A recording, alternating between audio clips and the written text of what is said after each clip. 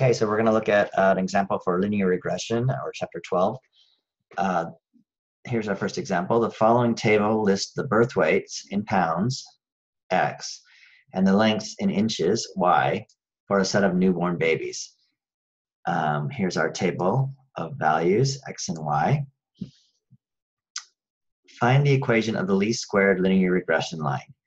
So we're going to utilize Excel to help us find this line. It's the line that best estimates each of the data points. And it's an equation, we're going to call it y hat.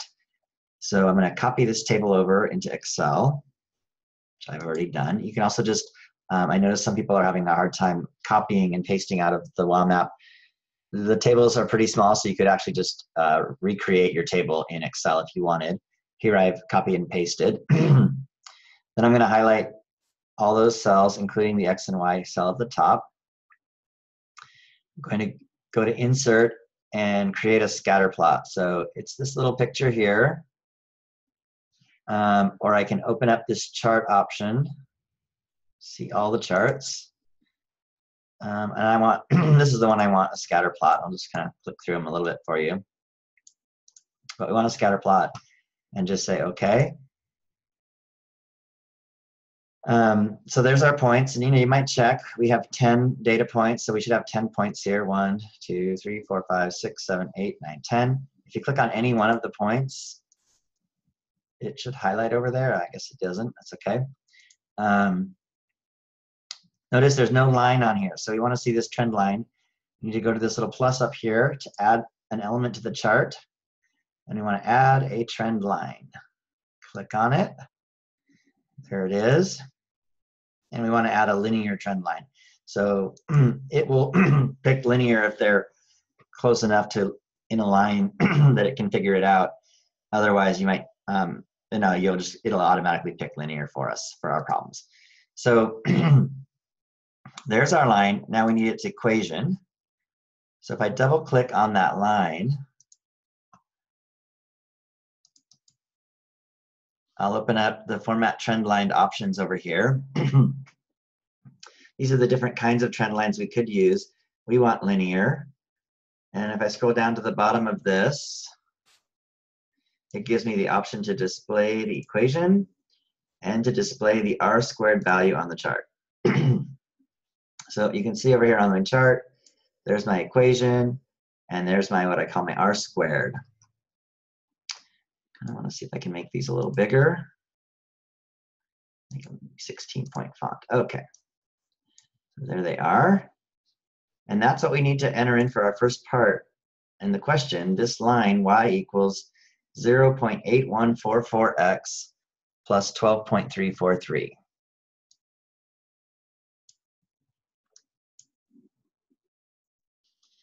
Go back over here. That's the answer to that first part. I'm going to call it y hat. That depends on what text you're using, but it's pretty common notation. It's the line that's going to be used to estimate values based on this sample data. So y can be estimated using the equation 0.18x plus 12.343. The correlation coefficient is a value r. The closer in absolute value that r lies to 1, the better a linear relationship that we have.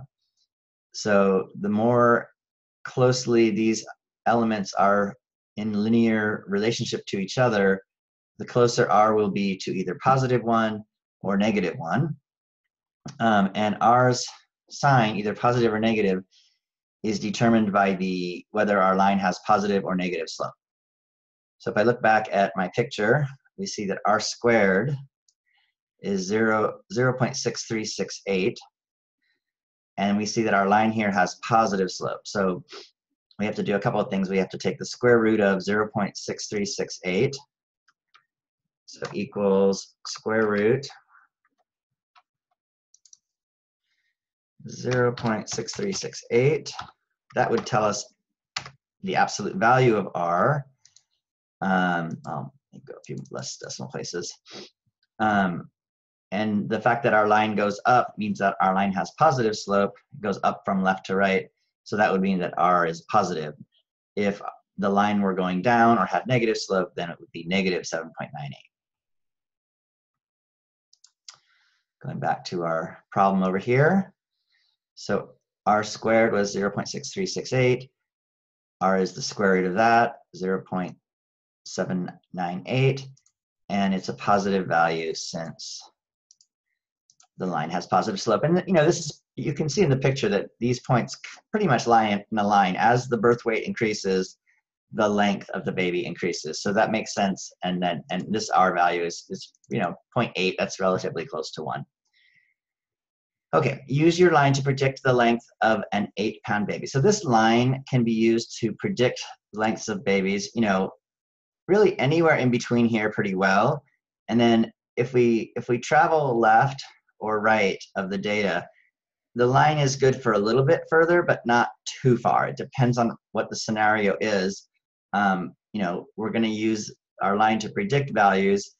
If I went too far on to the right, meaning the poundage of the baby went up, say, to 15 pounds, I mean, that's a very big baby. And so we would expect, I don't know what would happen with the length of the baby. You know, would this line still be accurate?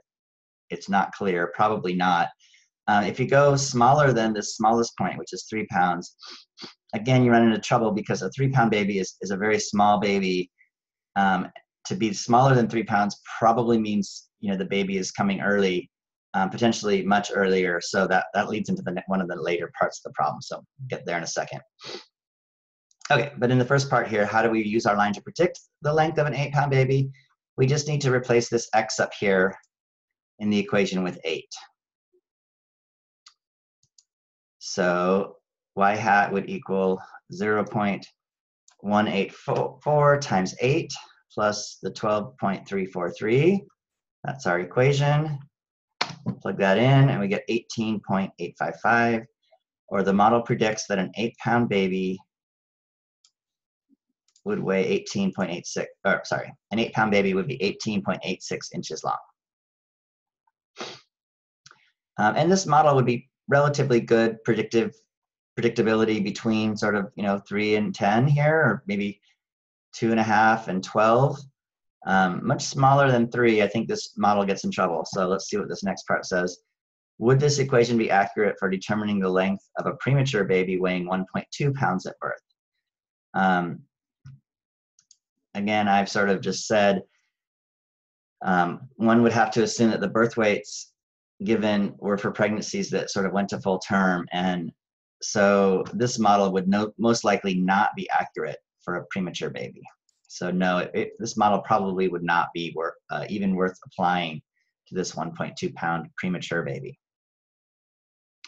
Similarly, this model would have a hard time, you know, 10 pounds is a pretty big baby, so 10, maybe 12 pounds, anything above sort of 12 pounds would sort of be like, okay, now you're looking at a very small percentage of babies that are on the outsides of those values. So the model gets less and less predictive the farther away that you get from the data. Okay, so that's it. I'll just recap this problem. We take our data and plug it into Excel to get the equation of the least squares linear regression line, or the line that best estimates the data. So the way I did that was I used the insert button and I chose a scatter plot. Oops. I don't have the right thing highlighted, but you have to highlight the cells and then you go to insert and then you choose the scatter plot. Once you have your scatter plot, you can double click on it to get this plus sign up here to figure out what elements you want in the chart. And we want our trend line. There, my line disappeared. There, my line comes back in. And then all we need to do is modify this trend line options over here so that we can see the equation. A couple of us will notice on homework, display equation on the chart, display the R squared on the chart. Sometimes we won't have enough decimal places here because if this, you know, if it'll show a certain number of digits right now. So if I need more decimal places for homework, for example, What I need to do, hang on one second. Okay, so I'm trying to get additional decimal places up here in my equation. I sent out a PDF that talks about that.